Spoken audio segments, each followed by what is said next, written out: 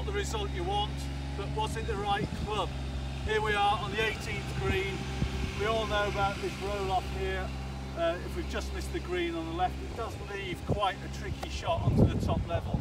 Here I am with the lob wedge trying to get fancy with it, and I don't think it's the right club. The ground's really soft, it's on a piece of mud, and now I've got the same problem again. But there is a solution, and that solution is this.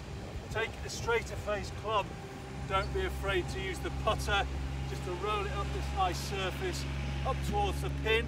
Let's see if that works.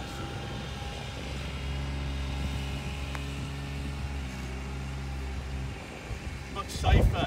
That's got me onto the green. It's a really consistent shot. With a bit of practice I can get that closer.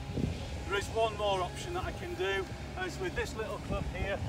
We've all got these hybrid clubs, even a fairway wood if you like, a little bit of loft on the face, and it's a very, very good club. When you're down in a swale like this, you'll see this shot a lot at British Opens and things like that where the ball rolls off. Todd Hamilton made this shot very popular a few years ago at the Open when he actually claimed the claret jug. All you've got to do is play the ball a little bit back in your stance, shorten the grip, a little bit of weight on the left side, and then just put it. Just play it like a putter, but just roll that ball up the slope